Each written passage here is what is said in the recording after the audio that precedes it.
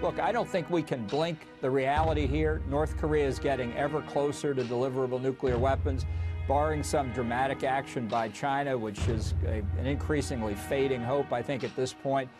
We're coming down to the decision either to accept nuclear weapons in the hands of this very bizarre regime or consider the use of military force. These are not happy choices, but we're running out of options. Wouldn't military force, though, wouldn't that choice be catastrophic, considering the millions who could be killed potentially in South Korea, with Seoul 35 miles from the DMZ?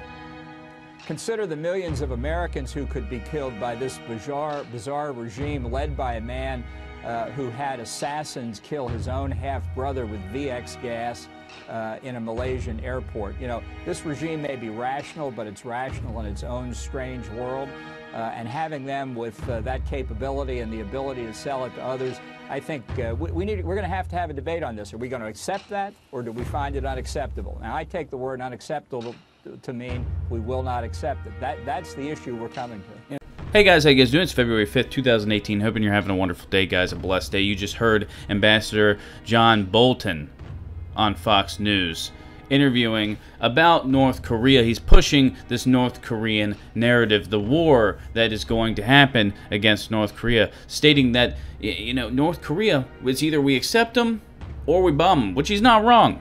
Those are our two options. China's not going to do anything. Russia's not going to do anything. We've seen that. They've helped them through the sanctions. We've caught them red-handed. All right. But once again, the mainstream media is pushing this war against North Korea. All right. And Ambassador John Bolton, or former Ambassador John Bolton, has been a huge supporter of a first strike against North Korea. And I wouldn't take this man's words so seriously, but he's had multiple meetings in the White House to discuss this very same issue. We're getting reports that a strike on North Korea is becoming more and more likely as the days go by. All right, we're not going to see it before the Olympics, and we're not going to see it during the Olympics unless there's a false flag, but we will see it after the Winter Olympics. Another big player who's also had meetings in the White House is Henry Kissinger, who is quoted to say a nuclear first strike on North Korea is quote-unquote tempting. This is another man who, like Ambassador John Bolton, has had meetings with the Trump administration in the White House.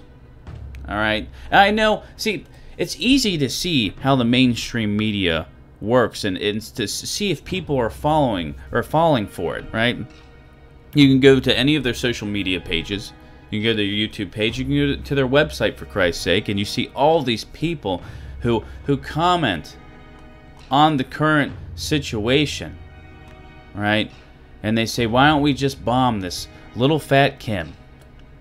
Why don't we just turn their whole entire country into a parking lot? See, that's the problem with politicians, with the party lines. When it comes to situations like North Korea, which was set up, this whole issue was set up by the Clinton administration, but it's continued through every administration since. Nothing's been done. We're getting to the point now where a first strike by the United States of America is highly likely. And why is it likely? Why is it likely? Right? North Korea, if we let them keep the nukes, we just say, hey, you're a nuclear power, I would, guess, it would be my guess that they would never first strike the U.S. or South Korea. I really don't think it would happen. But the fact is, if there is a percentage that they will, then how can you not strike them before they get the capability? They may have the capability now. Our intel has seemed to be off because of this. What's sad is both parties, both sides, whether you're talking about the politicians talking about North Korea or the media outlets like CNN, MSNBC, or Fox News, all paint this narrative, paint this picture of North Korea being this evil place, which I'm not saying it's not, but this evil place that if they get nukes, we're all dead. You know why they do that?